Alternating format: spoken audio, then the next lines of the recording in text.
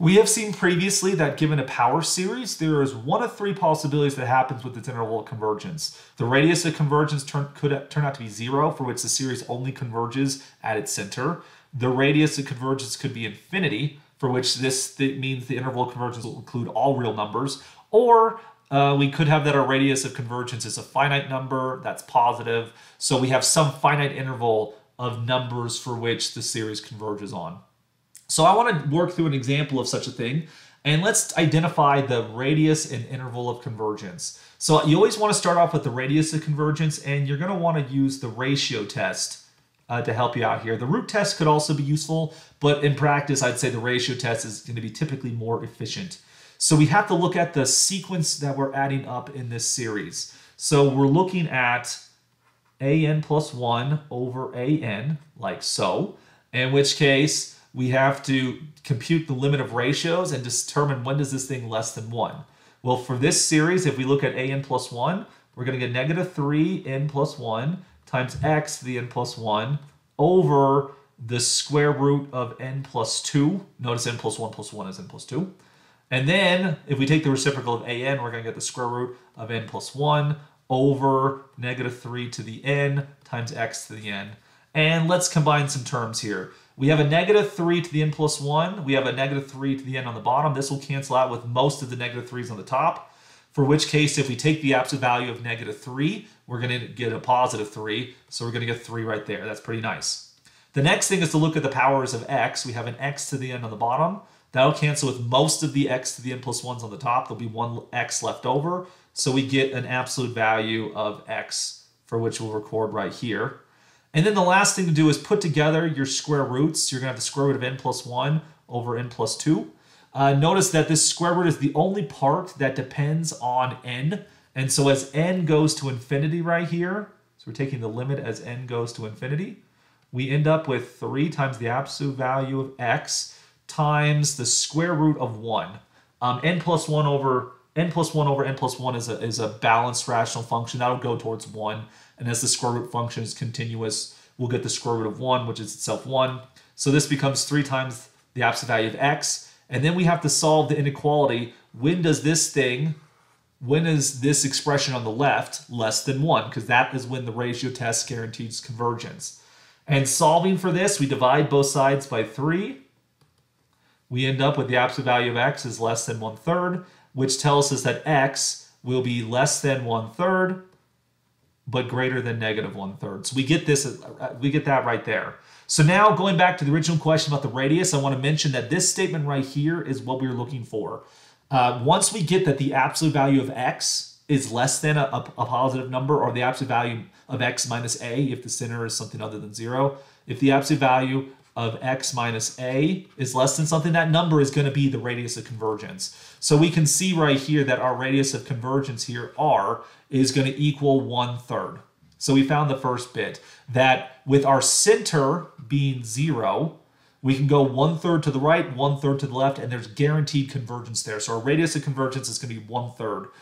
We know our series will converge when x is greater than 1/3. It'll diverge when the x is less than 1/3. The absolute value of x is 1/3, of course. So, but what about if the absolute value of x equals 1/3 exactly? What happens in that situation? So this we have to be a little bit more careful about. When x equals 1/3, we have to consider the sum. When n equals 0 to infinity, we're going to get negative 3 to the n, but then we're also going to get a 1/3 to the n over the square root of n plus 1. And notice how there's going to be some combination going on right here. This thing, when you take 3 to the n times 1/3 to the n, that's just going to give you 1 to the n, aka 1. And there is this negative sign that sticks around. So what you can see happening is you actually get a sum as n equals 0 to infinity. You're going to get a negative 1 to the n over the square root of n plus 1 right here. And so this series is an alternating series. And in fact, by the alternating series test, this series is going to be convergent. Notice that the sequence 1 over the square root of n plus 1 decreases towards 0, and so the alternating series test gives us convergence. So in terms of our interval of convergence, we know that x, so for our interval of convergence, X sits between negative 1/3 and 1/3. 1/3 is included. What about negative 1/3? Well, the only way to know it for sure is we have to plug in X equals 1/3 into the power series and see what happens. I don't want you to assume that just because one side converges, the other side necessarily diverges. It turns out, like we saw on this slide right here, both sides could converge. It could be that the right side converges and not the left side converges but not the right side, or it could be that neither the left or right converges. We don't know without investigating it individually. So let's try it this time. If we plug in X equals negative 1/3 into our power series, we get negative 3 to the n times negative 1/3 to the n over the square root of n plus 1, like so. N equals 0 to infinity. Well, this right here, when you simplify the numerator, it actually will just become the sum of 1 to the n over n plus 1, square root of n plus 1. So we're just getting the sum of 1 over the square root of n plus 1. And so when I look at something like this tells me that most likely this series is divergent, because this kind of looks like it is a p series, right? 1 over n to the 1/2 power. You have to do some type of comparison test, right? Removing the +1 on the bottom makes the denominator get smaller.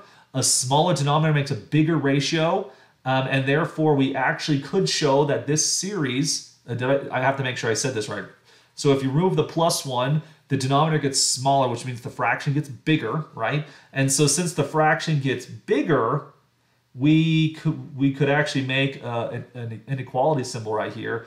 This would be, oh no, I think I keep on saying it backwards there. I'm sorry, everyone. If you get rid of the +1 right here, that makes, well, now I'm just embarrassing myself, right? If you get rid of the +1 on the bottom, that's a smaller denominator, makes a bigger fraction, right? So actually, I'm sorry, that means this one's bigger. So that's why I'm getting a little bit confused here. What I was saying was correct, but I wanted to point the inequality in the wrong direction. So what we have here is that this p series is actually bigger, so we can't make a straightforward comparison test, but you could easily do a limit comparison test. And so since this is a p series which is divergent, that would imply that this one is divergent as well. And so since x equals negative 1/3 diverges, this would tell us that we're going to get a parenthesis right here. And so our interval of convergence will be negative 1/3 to 1/3, where 1/3 is included, but negative 1/3 is not included. So we can compute both the radius of convergence and the interval of convergence. And most of your calculations for radii and interval of convergence will look very similar to what we see in this example here.